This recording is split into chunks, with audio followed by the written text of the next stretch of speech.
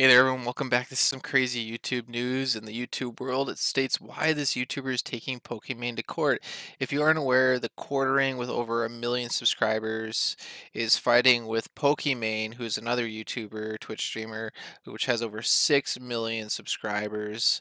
And, it's going to be my own personal opinion about this, but it's so much easier as a girl to get a following and to get, people to watch your videos if you're a girl rather than a guy, as you can see here, compared to the quartering. But this is what the article has to state. Pokimane has had a dramatic start to 2022, to say the least. She nearly quit Twitch following a hate raid scuffle with YouTuber Gideon last month. I don't think she would ever quit Twitch. She literally makes millions of dollars a year just sitting on her butt playing video games and watching shows. There's literally, she's the one that got in trouble for literally streaming Avatar and eating food and stuff like that, which is just completely mind blowing. But anyways, going on, it states that now that a copyright strike email has riled up the YouTuber, the quartering, she might have to spend some time lawfully defending herself. The quartering revealed that he would be taking Pokimane to court after a legal team representing the streamer contacted him via email and demanded the immediate takedown of 2 videos. Only 2 videos, considering the quartering has like more than 2 videos on her. I'm surprised it's only 2 videos. But it goes on to state that to Pokimane and her legal team, the videos in question violate the fair use of copyrighted content. That's probably highly unlikely. But anyways, in a tweet later she shared by at the quartering, an attached image of the email shows that Pokimane is serious about guarding any photo, video, or even text context that she's created and uploaded. Seriously? So if she posts her photo, a tweet, or anything, and she's gonna go after you. So even just me sharing her photo or talking about her, she's gonna now go after me. Like no, this is supposed to be fair use, freedom of press, freedom of speech, freedom of your opinion. But I guess, it's 2022, it's a new age. People are gonna be pulling out all these different stunts and cards to, get publicity and cause takedowns and whatever else and to hurt other creators. It states that it's no surprise that quartering is on Pokimane's radar. The YouTuber has been called out for toxic content on more than one occasion and has also taken jabs at Pokimane in the past. I've watched a lot of the quartering. He doesn't really have toxic content. I'm not sure where they're getting off on that, and also taking jabs at Pokimane. So he's not entitled to his opinion or critical criticism. Like I just, like I can't have an opinion about this either. Like that makes no sense anymore. Like I guess you're gonna go after anyone who speaks about you or shares your image or tweet or anything like that. That's just absolutely ridiculous. Guarding any photo, video, or even text context that she's created and uploaded. That it's a public domain. It's the internet. You can do whatever you want. Like this is just bonkers. But anyways, it continues to state, however, the quartering has argued that he hasn't done anything wrong, and he's willing to spend the time and resources to prove that point, which is good. In a new video uploaded to YouTube, the quartering declared that he won't be taking down either video and explains why he feels Pokemon is in the wrong. I agree, on with the quartering Jeremy here. He shouldn't be backing down. He should fight this and fight her because all his videos are fair use. I've watched a lot of his content, and yeah, I actually had the quartering, which is kind of funny, block me on Twitter because I caused controversy with him, and I guess he just saw that a bunch of his followers responding or whatnot. So instead of giving me some views or like a promotion, I guess so to speak, he ended up blocking me, which was sad because I actually respect him and look up to him as another content creator, as a small content creator to a bigger content creator. But it is what it is. Yeah, but it states that the quartering certainly isn't a stranger to controversy, but this time the YouTuber feels he's reacting to being bullied. I agree 100%. Her and her legal team are bullying him to take down videos. I'm surprised it's only 2 and not like all of them. And why it's only him and not all content creators is pretty sure this is just the start.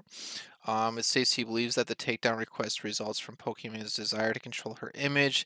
It's worth noting that Pokimane herself is not pursuing the takedown request, but has instead employed the agency Corsearch to protect and optimize brand presence. Well, that's kind of ridiculous. So she can't even go after him herself. She ends up hiring this Corsearch company and to protect and optimize brand presence. Well, if anything, then why is she's the one that's causing more controversy for other YouTubers? Wouldn't she just ignore it?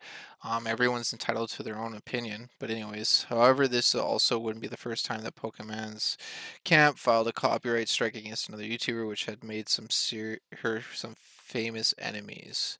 Okay, so she didn't want this to happen because then, people get a following, I guess, and made other people famous off her behalf. But it goes on to state that the quartering argued that Corsearch intentionally sent communication from outside of YouTube, indicating that either the agency didn't have an airtight case or was afraid of pushback, which makes sense. I agree with them because if they had a open and closed shut case, they would have filed it through YouTube and got the videos taken down. They probably did contact YouTube, and YouTube said there's nothing wrong with it, it's fair use.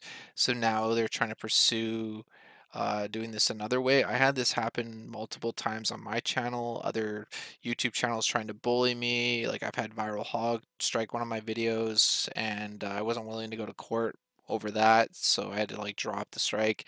But I also had other cases where YouTube big corporations, big news media corporations, when I was doing videos on COVID, try to shut down my channel, do strikes and stuff like that. And I fought those and actually won a lot of those. So, yeah, I'm glad that he's not gonna back down because that's what they try to do is intimidate you and you get scared. So you just take it down or remove it or agree or obey by what they're stating. But we do have a thing called fair use. You're entitled to your opinion, criticism, as long as you're not like doing anything wrong, it's perfectly fine. But it states that by circumventing YouTube and opting for direct communication, the quartering believes Corsearch wanted to scare him into compliance, something he admits would likely have happened if you were a smaller content creator.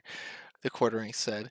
That's true. I agree with him there because I've had it happen to me a few times and I was scared. I had one of the biggest news corporations go after me with over like 52 different companies that they own, and I actually ended up battling it and I won, which is actually pretty impressive because I'm only like, got 20,000 followers and I only get a few views on my videos. But this was during the Rona's time when I was posting a lot of videos on Rona.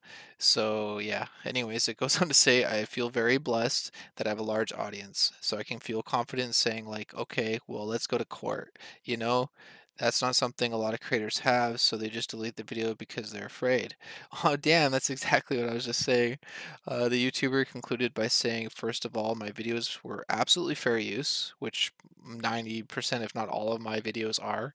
I will go to court. I will spend exorbitant amounts of money in court defending my videos, and I will enjoy the discovery phase greatly. Pokimane has yet to add her own comments to the transparent events, so she's trying to stay silent because she doesn't want to ruin her image or brand. Only the quartering, Jeremy has came out about this. He even has a video on his YouTube channel about it, but Pokimane has been completely silent, and it makes me wonder if she's going to go after other content creators for making videos. And this isn't the first time she's done this. Another YouTuber, Leafy is Here, which had millions of followers, subscribers, ended up getting his channel permanently terminated because he made multiple videos on her, and then they deemed it like harassment or whatever, bullying, even though he's entitled to his own opinion as well. So it just goes to show you that these big YouTubers are now trying to control absolutely everything on the internet. They're trying to pull every card that they can to try to get other creators shut down. Keep in mind, Pokimane is actually really like huge on YouTube. She's got over 6 million subs. The Quartering's got 1.18 million subscribers, so nothing really compared to Pokimane, but in the retrospect of YouTube, he's still a really big YouTuber. So yeah, if you're not in the millions of subscribers, you're considered really small and a nobody. So this is going to be quite interesting to see who's going to win this, and I'm going to be placing my money on the quartering Jeremy 100%. He knows what he's talking about. He's dealt with this multiple times. He's gone after tons of actual famous people and celebrities. And yeah, I support him, and I'm pretty sure he's not gonna, lose the case at all. And if anything, he's 100% right. They're just trying to scare him, and he's not one to scare easily. But I just just have to add that I just find it funny that he blocked me on Twitter when I had a Twitter account before I got permanently uh my channel or my Twitter account taken down just over by calling someone dumb, which was kind of funny. But anyways, that's what I came across and I wanted to share with all of you because this could eventually impact all content creators and everybody on the net. If you can do me a huge favor, let me know your thoughts and opinions about this in the comments below. Do you side with the quartering? Do you side with Pokimane on this? Or do you think she's in the right? Do you think she's in the wrong? I believe personally, in my own personal opinion, that she's in the wrong.